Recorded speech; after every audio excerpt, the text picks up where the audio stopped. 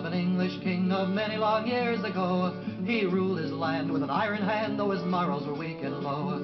His only outer garment was a dirty yellow shirt, with which he tried to hide his hide, but he couldn't hide the dirt. He was dirty and lousy and full of fleas, but he had his women by twos and threes. God bless the bastard king of England.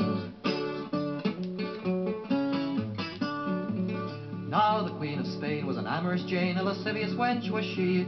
She longed to play in her loving way with the king across the sea. So she sent a royal message with a royal messenger to invite the King of England down to spend the night with her. He was dirty and lousy and full of fleas, and he had his women by twos and threes. God bless the bastard king of England. Well, when Philip of France, he heard it by chance, he declared before his court, the Queen prefers my rival just because I'm somewhat short. So he sent the Count of Zippity-Zap to give to the Queen a dose of clap to pass it on to the bastard king of England. He was dirty and lousy and full of fleas, but he had his women by twos and threes. God bless the bastard king of England. When the King of England heard the news, he cursed the Gallic farce. He up and swore by the royal whore he'd have the Frenchman's arse. He offered half the royal purse and a piece of Queen Hortense to any British subject who'd undo the King of France. He was dirty and lousy and full of fleas, but he had his women by twos and threes. God bless the bastard king of England.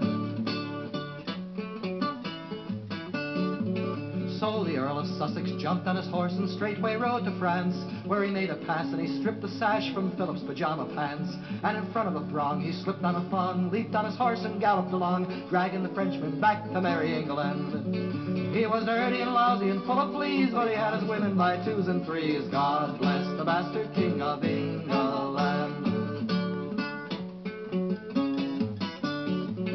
When the King of England he saw the sight, he fell in a faint on the floor, for during the ride his rival's hide was stretched a yard or more. And all the maids of England came down to London town and shouted around the battlements, to hell with the British crown. So Philip of France usurped the throne, his scepter was the royal bone with which he bitched the bastard king of England. He was dirty and lousy and full of fleas, but he had his women by twos and threes.